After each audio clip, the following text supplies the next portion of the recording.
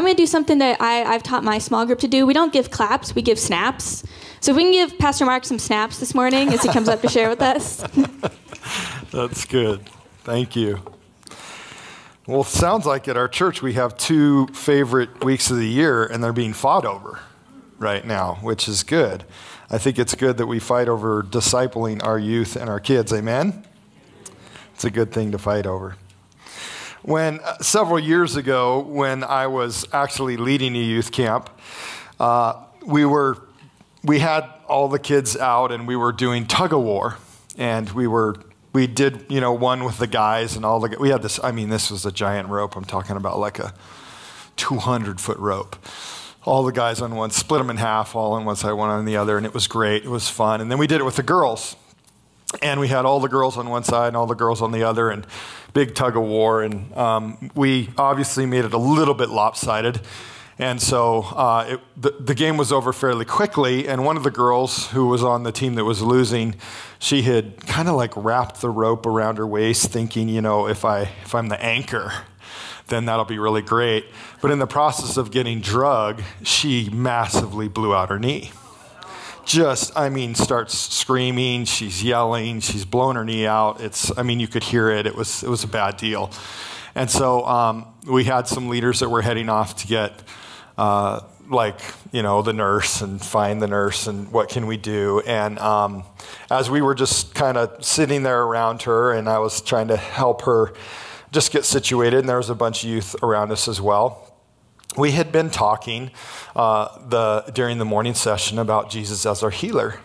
And so I just said, hey, let's pray for her healing. And so I asked several of the youth to just lay their hands on her and pray for her. And they started to pray for her. And you could actually hear her knee come back together. And she was instantly healed. Later that afternoon, I saw her playing basketball and swimming. And I was like, yep, she's healed. The next day, we were playing a game, and in the middle of the game, a young man in high school completely dislocated his shoulder. It was a rough week at camp, just so you know. We play a lot of games and do a lot of fun stuff. He completely blows his shoulder out, and he's the same thing. He's in a lot of pain. We grab some kids, we get around him, and I'm right there with him, and we start praying for him, and you could actually hear his shoulder go back in socket, like, and he was healed. Amazing stuff like that. Cheney Faith Center is part of the Foursquare denomination, and this year we are celebrating our 100th year as a denomination. Now, as denominations go, that's fairly young. In 1923, a young lady named Amy Semple McPherson began the Foursquare Church in Los Angeles, and she was an evangelist and a healing person, and she talked about 4 things in her ministry that has stuck with our churches for these near 100 years. And so Foursquare stands for 4 specific things that we believe about Jesus. That Jesus is our Savior, Jesus is our healer, Jesus is our baptizer in the Holy Spirit, and Jesus is our soon-coming King. On Easter, we celebrated Jesus as our Savior and risen Lord. Last week, we dove into the fact that Jesus is our soon-coming King. And today, I want to look at some of the biblical truths that reveal that Jesus is our healer. I think this is important because I believe that Jesus still wants to heal today. And I wish he healed everyone all the time, but I believe that Jesus wants to heal us spiritually first and foremost. That out of that spiritual healing that you and I receive from the cross and the resurrection, that spiritually healing that is ours opens our lives to every kind of healing that we need.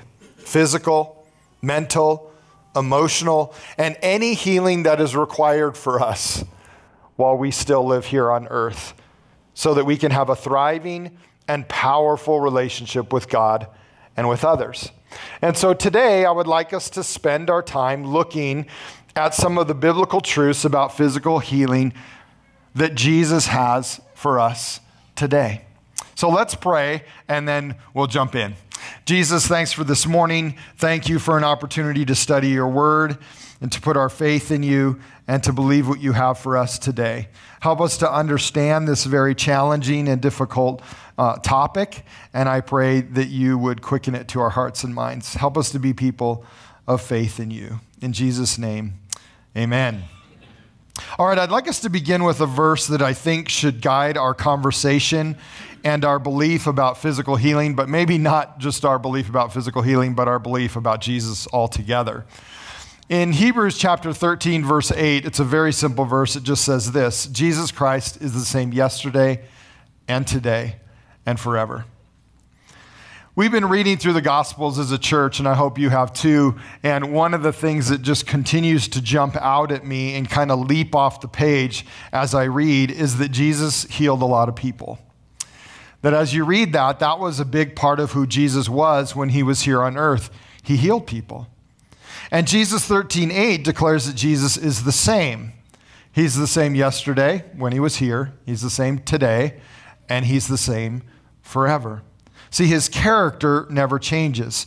So in regards to physical healing, it means that Jesus healed in the past, and he wants to heal today, and he can heal in the future.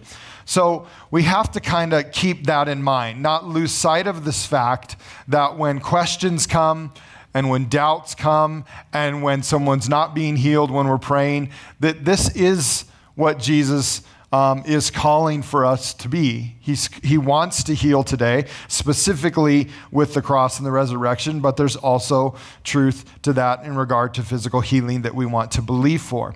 Now look with me at some of the biblical truths about physical healing. The first thing I want us to see is that Jesus' sacrifice and his atonement on the cross pays for our healing. It paid for our healing. In Luke 24:44, Jesus is walking with two men right after the resurrection. He's walking to a city called Emmaus, and this is what Jesus says to them as they're walking along. He says to them, "This is what I told you while I was still with you. Everything must be fulfilled that is written about me in the law of Moses, the prophets, and the Psalms." So we know that Jesus fulfilled all of the law and the prophets and the Psalms. His sacrifice on the cross makes atonement for all of the law. And this is why we no longer need to obey all the specifics of the Old Testament law. We obey the spirit of the law because God's heart is still in the spirit of the law for mankind and the social laws that we have.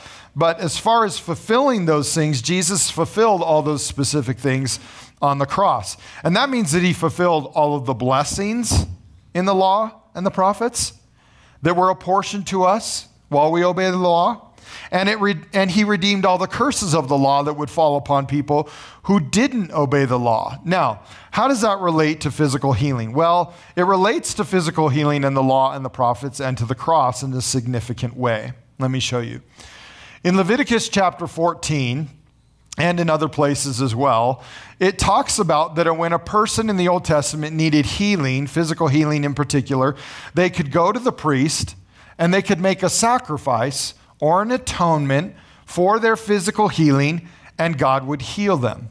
Now that's an important concept because when we think about Jesus fulfilling the healing and restoring and fulfilling all of the law on the cross, that means that his sacrifice on the cross, his atonement on the cross, now becomes our healing today. That becomes part of our healing. We don't take an atonement or a sacrifice to a priest. We go straight to Jesus. Here's another example. In Numbers chapter 21, the Israelites were grumbling against God, and the Lord sent venomous snakes among them, and as they were bit, they began to die. And God had Moses make a bronze snake on a pole, and whoever would look at the snake on the pole, they would be physically healed. And you've probably seen that emblem. It's actually become an emblem of hospitals and doctors all around the world. The the icon of a snake on a pole. It might be one of the first graphics we've ever seen in the world, right?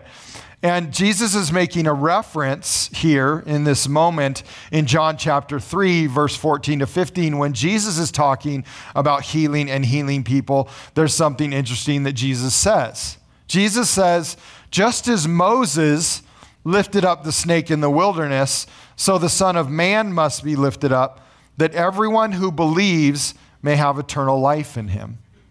So Jesus makes this very strong point and this reference to his death on the cross, that his death would be like this moment in the Old Testament where people looked at that snake on a pole and were physically healed. Jesus says, when you look at me on the cross, as I'm raised up on the cross, that will be your physical healing as well. Now, Jesus took it even a step further, because he knew that we needed something even more important than physical healing right now on earth while we live here. He said, you also need eternal life. So Jesus takes it even further, and he says, not only will I be able to provide for your physical healing, but I also can provide for your eternal healing, because I'm going to die on the cross, and it will fulfill all of the law and the prophets, all of the sacrificial law, all of the atonement law that allows you to be close with God the Father. So Jesus was dying for our spiritual and physical healing on the cross, and as Jesus says, as you look to me, the one who was nailed on the cross, you will receive healing. There are also 2 New Testament references about this idea as well that reveal Jesus' work on the cross as a provision for our physical healing. One of them is in Galatians chapter 3, verse 13. It says, Christ redeemed us from the curse of the law by becoming a curse for us. For it is written, cursed is everyone who is hung on a pole. Now, Jesus does something very significant in this moment. Jesus redeemed us from the curse of the law, Paul says. Now, you may ask, what's the curse of the law? You mean there was a curse of the law? I didn't realize that. There was. See, in the Old Testament, there were blessings that were connected to the law, and there were curses that were connected to the law. There were blessings for living under the law, for obeying the law, and for obeying what God had called his people to do and how he called his people to live. And then there were also curses if you stopped obeying the law. Now, those were more like natural things, because if you stop living under the protection of God, then naturally things happen in your life because you've taken yourself out from under the protection of God in your life. And so one of the things that the Bible talks about in the Old Testament in several different occasions is the curse of the law. And that was, if God's people didn't obey the law, then the curse of the law would become a part of their life. And the curse of the law included sickness and disease and plagues and animals dying and all kinds of things, crops not growing well. All of these things were part of the curses of the law. And they would happen because they would take themselves out from underneath the protection of God. And so what Jesus is communicating here, and what Paul is saying in Galatians chapter 3, is that when we believe in Jesus, we are redeemed. We're redeemed from the curse of the law because Jesus fulfilled the law. So none of the curse of the law is upon our lives at all. Not a bit of it. Because the shed blood of Jesus Christ covers us. It's now our protection. It's now our covering. It's also our healing. And so now, under the shed blood of Jesus Christ, we have the healing that takes place in our life and that comes upon our lives, and the things that can come upon our lives are just a part of being under the protection of God, because we are his kids and we are his people. Let me give you an example. I once read a story about a missionary who was on and off the mission field over a span of about 25 to 30 years. And for about 25 to 30 years, he had this old car. And whenever he would come back to the United States, he'd drive this old car around. And it was kind of an old beater car. And he had this car for about 25 years. And he decided, I need to go get a tune-up on my car. I haven't done a tune-up in 25 years. I've been on the mission field for a long time. I should probably go get my car tuned up. And so he takes it to a mechanic, and the mechanic hooks it up to his machine. and comes back out into the waiting room and says to the gentleman, what do you think is wrong with your car? And the guy says, I didn't really think anything was wrong with it. I just thought it might be time for me to do a tune-up. I haven't done a tune-up in 25 years. What do you think? And the guy says, well, according to my computer, nothing works on your car. He's like, well, what do you mean? He goes, nothing should work. It literally should not function or work at all. And the missionary said, well, I pray for my car every day, and the Lord's just taking care of it. And so the mechanic is like, oh, I don't understand that. What are you talking about? My computer says your car should not work. Well, when you're under the shed blood of Jesus, anything can happen, amen? I mean, God can do anything, and this is just a small example of that when we place ourselves under the protection of Jesus' blood and of the cross and the resurrection, man, Jesus just does whatever he wants to do in our lives. In Matthew chapter 8, verse 16 to 17, Jesus talks about this idea of the redemption and healing as well. It says, when evening came, many who were demon-possessed were brought to him, and he drove out the spirits with a word and healed all the sick. This was to fulfill what was spoken through the prophet Isaiah. He took up our infirmities and bore our diseases. Now, Jesus is talking about something interesting, and Matthew is trying to help us with this concept here in Matthew chapter 8, and he quotes Isaiah 53. Now, Isaiah 53 includes the most descriptive and complete prophetic words about the suffering the Messiah would do for mankind on the cross, but that he would come back to life and give us eternal life. So Matthew connects the idea of Jesus being our suffering servant on the cross with physical healing, with demon possession that was happening and demons being cast out and the sick being delivered and all of the sick being healed. He connects those two things. And what Matthew is saying is that the healing that Jesus was performing was a result of him being the Messiah that Isaiah had prophesied about.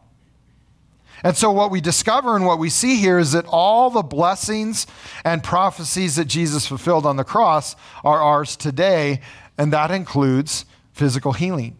So what we see is that Jesus' sacrifice and his atonement on the cross paid for our healing. One of the questions that many people often ask about Jesus is why? Why did Jesus heal people? And this is a good question. And I'd like us to try to answer it because I think it helps us believe several important things about Jesus. Some say it was because it was to demonstrate his power at that time, and then he doesn't really do that anymore. It was to reveal his deity and to initiate the preaching of the gospel. So we really needed it in the first century, but we really don't need it today. Now, those are all good reasons, but there are several other reasons as well that we see that Jesus healed people, and I think they apply to us today as well. Let me give you several. The first one is that Jesus healed people because it reveals his heart. It reveals his heart for his people and for humanity. In Luke chapter 14, verses 1 through 6, it records this story between Jesus and the Pharisees, and he's trying to help them understand his heart. It says, one Sabbath, when Jesus went to eat in the house of a prominent Pharisee, he was being carefully watched. There in front of him was a man suffering from abnormal swelling of his body. Jesus asked the Pharisees and experts in the law, "Is it lawful to heal on the Sabbath or not?" But they remained silent. So taking hold of the man, he healed him and sent him on his way. Then he asked them, "If one of you has a child or an ox that falls into a well on the Sabbath day, will you not immediately pull it out?" And they had nothing to say. See, the point that Jesus is making is, if my children are in need of something, I don't care that it's the Sabbath and you don't think I should do anything about it. My heart is to do something about it. And so Jesus is revealing that his heart is to heal. And since he hasn't changed, we believe that he wants to heal today. Jesus also healed people so God might be glorified. We see this in several occasions as well. Let me show you one in John chapter 11. In John chapter 11, verses 1 to 4, this is the moment where Jesus raises Lazarus from the dead in a really interesting and kind of powerful way that we'll talk about again a little bit later. But it says this, "Now a man named Lazarus was sick. He was from Bethany, the village of Mary and her sister Martha. This Mary, whose brother Lazarus now lay sick, was the same one who poured perfume on the Lord and wiped his feet with her hair. So the sisters sent word to Jesus, 'Lord, the one you love is sick.' When he heard this, Jesus said, 'This sickness will not end in death. No, it is for God's glory, so that God's Son may be glorified through it.'" There are several times that a physical healing is done to glorify Jesus and reminds us why Jesus is so important in our lives. And John mentions here that Jesus loved Lazarus, and so he went to heal him. And I think the same is true today. Jesus loves us as well, and so he can heal us. Now, here's the interesting thing about this story and this concept as well, that God might be glorified in a healing.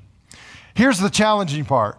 We notice that God can get glorified in a healing, but he can also get glorified when we don't get healed. That's the hard part. Let me give you an example. The Apostle Paul. In the Apostle Paul's life, he was praying for people to be healed. I mean, he was laying his hands on people and tons of people were getting healed. But Scripture tells us that he had an ailment in his own life that never got healed. And he prayed for it all the time. And he constantly prayed for himself to be healed. And I'm sure he had other people pray for him to be healed. But at some point in his life, Paul worked it out with God because God told Paul, "I'm not going to heal you of this. And the reason I'm not going to heal you of this is so that my grace will be sufficient in your life. So that you will understand my grace in a more powerful way than you ever possibly could have if I healed you." And so it's a very interesting concept here when we talk about God being glorified in healing, because we also see moments in people's lives where they deal with an ailment, and because of their ailment, God is glorified even more. It's a very challenging concept, but it reminds us that Jesus does love us regardless. He can heal us today. We should continue to have faith and belief in that. But there will also be moments where God decides not to heal. And in that way, and in that moment, and in that person's life, God will be glorified even more as they talk about how Jesus carried them through a season of their life, or God is carrying them now. It's a very interesting concept, but one that we have to continue to trust God in the middle of. Jesus also healed people because he had compassion on people. There are at least 6 references in the New Testament that talk about Jesus' compassion for people. One is in Matthew 14:14. It says, "When Jesus landed and saw a large crowd, he had compassion on them and healed their sick." There are 5 other references exactly like this one, where Jesus just had compassion on someone, and in the middle of that compassion, he healed someone. Now, the last reason Jesus healed is the reason that I believe we so often get hung up in our thoughts about physical healing. And so I'd like to take just a minute and talk about it as well. We see often that Jesus healed because of faith. It's a regular thing. It's used often. Jesus talked about it often. It's a part of the healing process. Jesus expresses this several times when he's healing people, that your faith has healed you. Let me give you several examples. In Matthew chapter 9, verse 22, this is the woman who was healed. She had been bleeding for 12 years, and Scripture tells us that she fought through a crowd because she believed that if she just touched the hem of Jesus' garment, she would be healed. So she did. She fought through the crowd. She fought through the crowd of people, and the moment she touched Jesus, she was healed. Now, Matthew chapter 9 records that Jesus felt in that moment immediately that someone had been healed. But there was such a large crowd of people around him, he tried to look for that person. He even asked, "Who touched me?" And one of the disciples said, "Are you kidding me? Are you kidding me? There's people everywhere here. Everybody's touching you. What are you talking about?" And Jesus says, no, somebody touched me and was healed. And she comes forward and she says, it's me. And Jesus turns to her in verse 22 and says, take heart, daughter, he said, your faith has healed you. And the woman was healed at that moment. Because of her faith, she was healed in that moment. I want to tell you a story that happened just a month ago right here in this room at Cheney Faith Center. About a month ago, there was a women's event right here in this room, and a woman in our church was sharing with Kate that she had been having heavy bleeding for about 14 days. And the woman said, I believe I'm supposed to ask for prayer for healing today. So Kate and several other women gathered around her, and Kate had just watched The Chosen about the woman who had gotten healed with bleeding, so that was part of a faith moment for her. She gathered a couple ladies around this woman, and they laid their hands on her, and they prayed for her, and she was instantly healed. No more bleeding. It hasn't had any since then. So Jesus is still healing today, instantly as they laid hands on her. So we're seeing miracles happening right now, today, in our church because of the faith of people that are coming forward. In Matthew chapter 8, verse 5 through 10, this is that moment in Scripture where a centurion in Capernaum has a servant who is ill. And this centurion comes to Jesus out of faith and wants Jesus to heal his servant. And in verse 5, it says this, when Jesus had entered Capernaum, a centurion came to him asking for help. Lord, he said, my servant lies at home paralyzed, suffering terribly. Jesus said to him, shall I come and heal him? The centurion replied, Lord, I do not deserve to have you come under my roof, but just say the word and my servant will be healed. For I myself am a man under authority, with soldiers under me. I tell this one, go, and he goes, and that one, come, and he comes. I say to my servant, do this, and he does it. When Jesus heard this, he was amazed and said to those following him, truly, I tell you, I have not found anyone in Israel with such great faith. So Jesus connects faith to healing. He does that again in Matthew chapter 9, verse 27 to 30. It says, as Jesus went on from there, two blind men followed him, calling, have mercy on us, son of David. When he had gone indoors, the blind men came to him, and he asked them, do you believe that I am able to do this? Yes, Lord, they replied. Then he touched their eyes and said, according to your faith, let it be done to you. And their sight was restored. Here again, they believed in Jesus, they had faith in Jesus, and they were healed. On the flip side of faith, Jesus said something interesting when he went to his hometown of Nazareth. In Nazareth, he couldn't do very many miracles because of their lack of faith. In Mark chapter 6, verse 4 to 6, it says, Jesus said to them, a prophet is not without honor except in his own town, among his relatives, and in his own home. He could not do any miracles there except lay his hands on a few sick people and heal them. He was amazed at their lack of faith. Now, we don't want to be people that lack faith. We want to be people that believe Jesus for anything, because nothing is impossible for God. Now, we don't ever want to tell somebody, you don't have enough faith to be healed. That's why you're not being healed. We don't ever want to say something like that either, because that's an unhealthy biblical or even Pentecostal idea or phrase. We want to be healthy Pentecostals.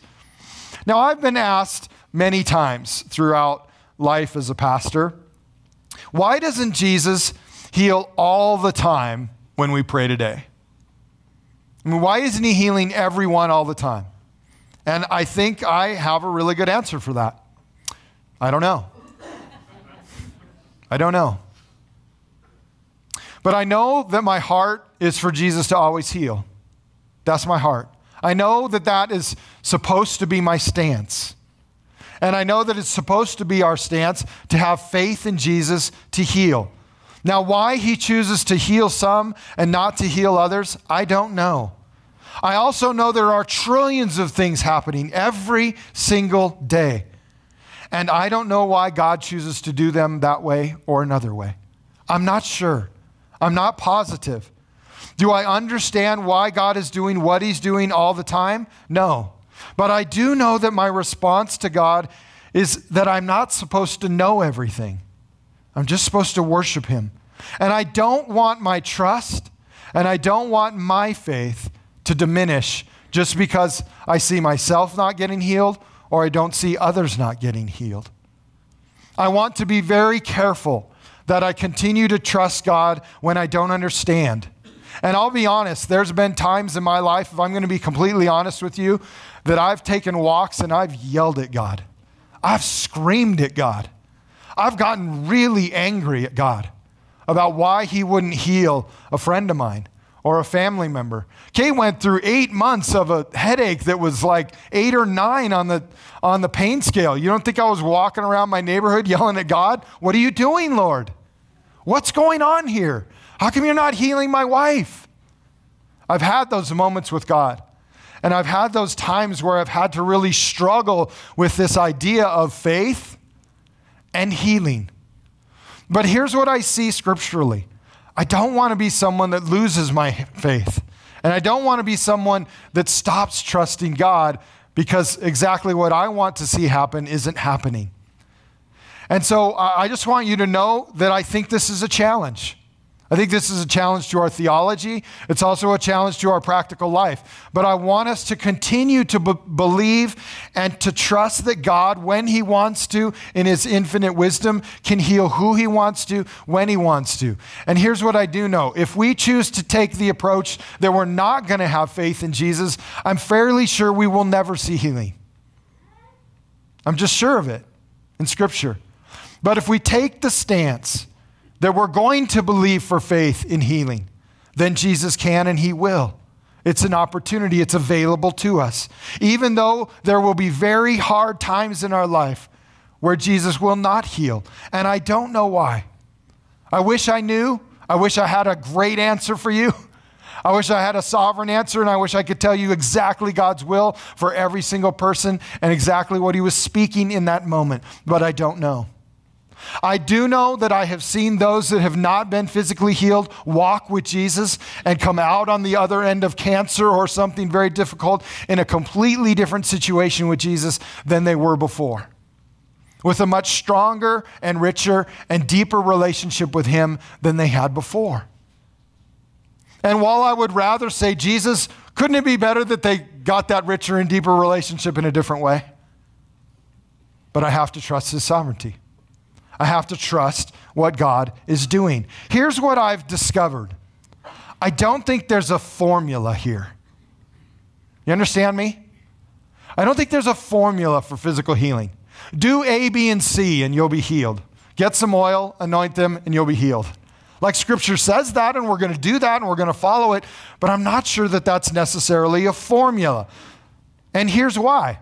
There are also times in Scripture where people didn't have any faith at all. Healing was the furthest thing from their mind, and they were still healed. Let me give you an example. The boy who was raised from the dead in Nain, they're walking out in procession in the middle of a memorial procession, a funeral session. Nobody at all is thinking about this little boy being healed, but Jesus heals him. There's no faith involved at all. Zero. Nobody's even thinking about him being raised from the dead. Nobody asked Jesus to raise him from the dead. Jesus just walks over and heals him. There's no faith involved at all. Martha, who we mentioned earlier, wasn't thinking about Jesus raising Lazarus from the dead at all.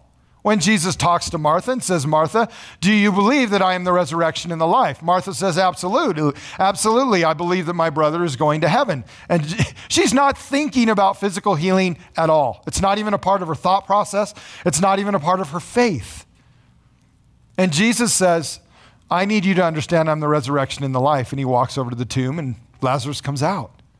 So there are also these moments where people aren't even thinking about physical healing. Here's what I'm saying. I don't think there's a formula. I've seen people that I thought had great faith in Jesus and not get healed.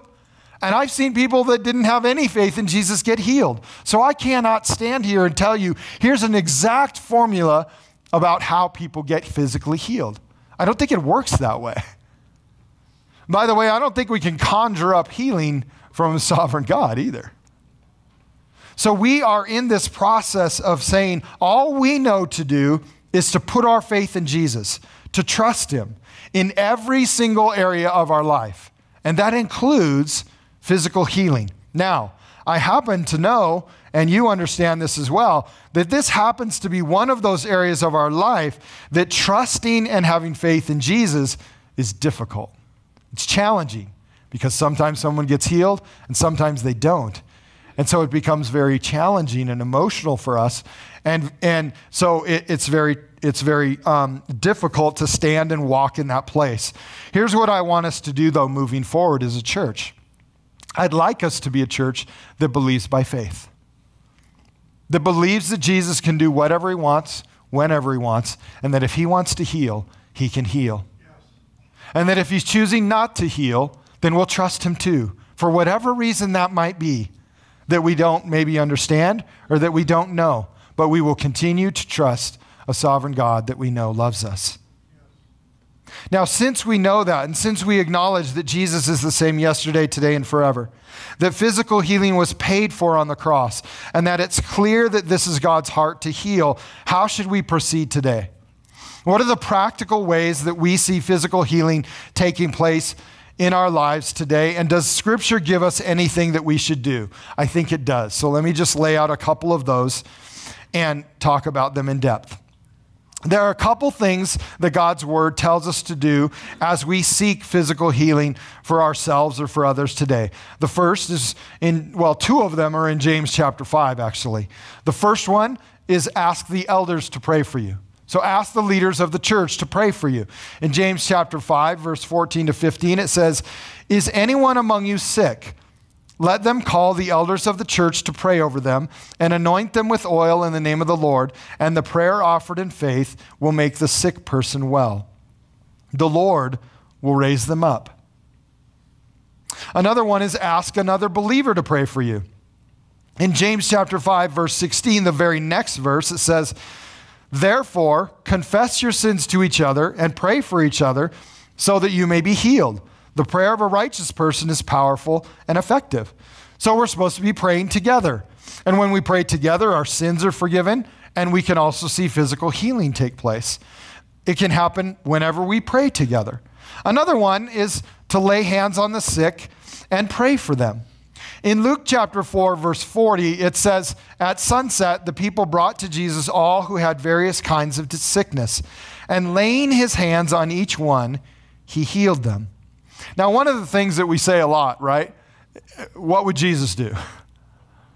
Well, should we probably just do what Jesus did? Yeah, let's do what Jesus did. Well, what did Jesus do? Well, he laid hands on people. He prayed for them to be healed, and they were. Now, I wish that every single person we laid hands on was healed. That's not always the case. But that doesn't mean that it's not something we should continue to do over and over again out of faith and belief. And so we will. We will lay hands on the sick, and we will pray for them. Another thing we can do is we can seek out someone who has the gift of healing to pray for you. When you read in 1 Corinthians chapter 12, and it lays out what the church is going to be like and how you and I are supposed to operate as a body of Christ, it talks about the gift of healing. And in 1 Corinthians 12, 27 to 28, it says, "Now you are the body of Christ, and each one of you is a part of it. And God has placed in the church, first of all, apostles, second, prophets, third, teachers, then miracles, then gifts of healing, of helping, of guidance, and of different kinds of tongues." One of the gifts that 1 Corinthians 12 says is in operation in the body of Christ is the gift of healing. So there's people in our church that have what would be called the gift of healing. And so when somebody needs healing, it makes sense for us to seek out that person who has the gift of healing and have them pray for people that need healing. Now, if you're that person that has the gift of healing, then it makes sense for you to start praying for people for healing.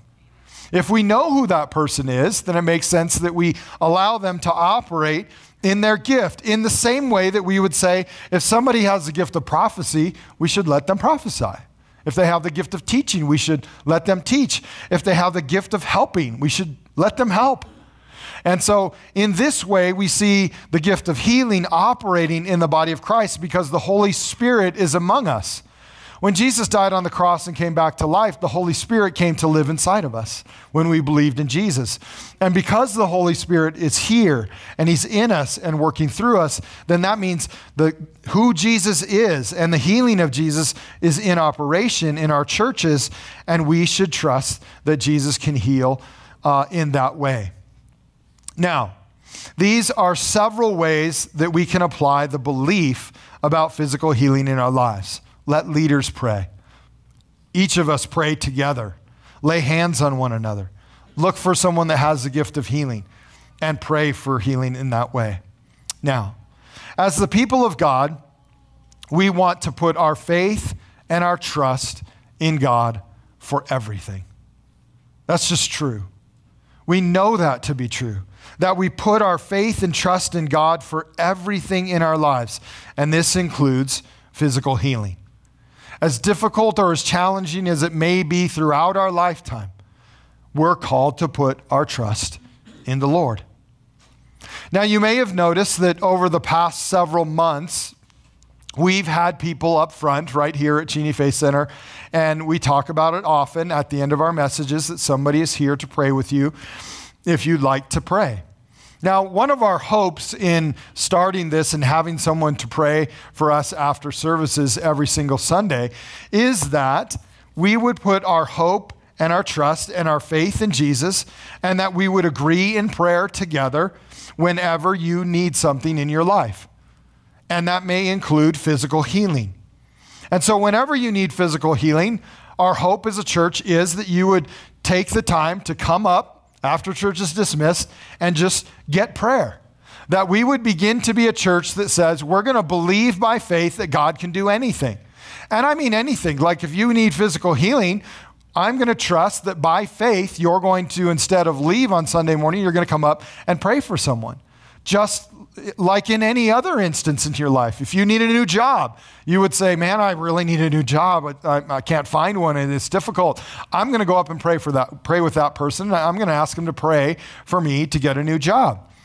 Whatever it might be, we're going to trust the Lord for that situation. You might come forward and say, I need some help at work. I'm struggling as a parent. Whatever it is, I'm going to come up and I'm going to believe by faith that Jesus can answer my prayer, that if I take time to by faith, instead of leaving, come up and pray, that I'm going to trust that God can do something in my life today. And I want to continue for us to stand in that place of faith in Jesus. One of the things that I know that I feel like prayer does in my life, even if my prayer is not answered exactly in the way that I want it to be answered, I feel like the more I pray about it, the closer I am to Jesus in it. The closer I am to Jesus in the middle of that challenge of something getting answered or not answered. If I choose to not pray about it ever, then I know I always end up just kind of reserved and far away from God. And if I never talk to God in the middle of it, and I never talk to God in the middle of my struggle in it, then I just find myself getting more and more distant from him. And I find myself being tempted to lose faith in Christ completely and totally. But as I press into God, even when he doesn't answer my prayer, I find myself in this place where I'm much closer to God and he's revealing himself to me in a much deeper way. And I discover that the greatest part of my life is being close to God and being in his presence and being in his grace, especially when he doesn't answer my prayer. And that becomes a very, very important part of our life and our concept and our relationship with God as well. But let's choose as a church to be a church that believes that Jesus can heal today and that by faith he can heal and will heal. We want to be that kind of people. We want to be people that believe for that healing because we want Jesus to be glorified in our lives. We want Jesus to be glorified in our generation. We want Jesus to be seen by the people in our city and our state. And we also want our own lives to be touched by the Almighty God.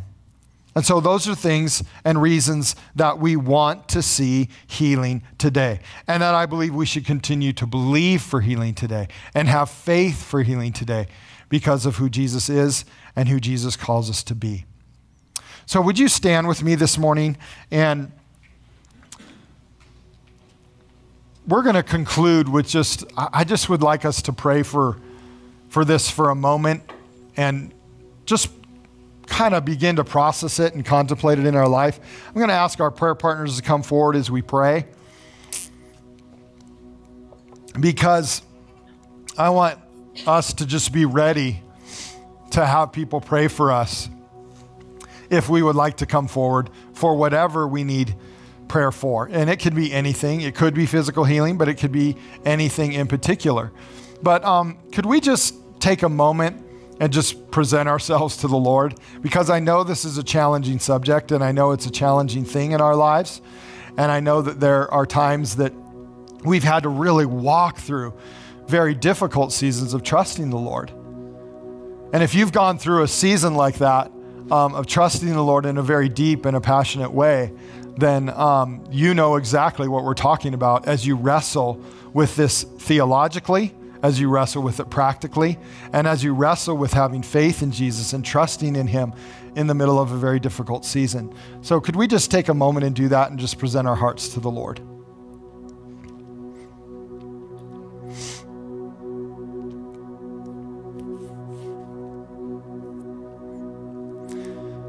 Jesus, we thank you that you never leave us and you never forsake us, no matter what. Whether we're healed or not, one of the things that we are absolutely 100% positive of is that you are there. And there are times that you heal and it's awesome and it's great, but there are times that you carry us through something and we are not healed. And our physical body still is working on something. In those moments, Jesus, I pray that we would discover a deeper faith, a stronger faith, a more genuine faith. And I pray, like the Apostle Paul, Lord, that those that are still struggling with the theology of this, or even practically you might be struggling with it right now, would you know that God's grace is sufficient for you? That God's grace is with you. That God's grace was with you, is with you, and will always be with you. Because Jesus is the same yesterday, today, and forever. Jesus, we're also reminded, and we're so thankful, that while we live in a human body that you call a tent, that one day we will receive a heavenly body. That when we get to heaven, there'll be no more pain, there'll be no more sorrow, that we won't even have to talk about healing anymore because our body will never need to be healed. It will never be sick. It will never have disease. It will never experience death. Thank you, Jesus, that that's who you are, and that's why you went to the cross, and that's what you paid for. Jesus, we also want to be people that believe in you by faith.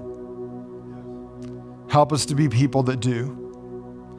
Help us to be people that believe in you by faith even when we don't see what we want to see. And I think that that's happening everywhere around us right now, Lord Jesus, in so many different areas of our life. We look around our world today, and there's so many ways that you are not being glorified. And we have to choose to trust you. We have to choose to believe in you. We have to choose to have faith in you while everything around us is telling us not to. So Jesus, help us not to lose faith in you. Help us to continue to believe in you in a very strong way, even when things aren't exactly like we want it to be.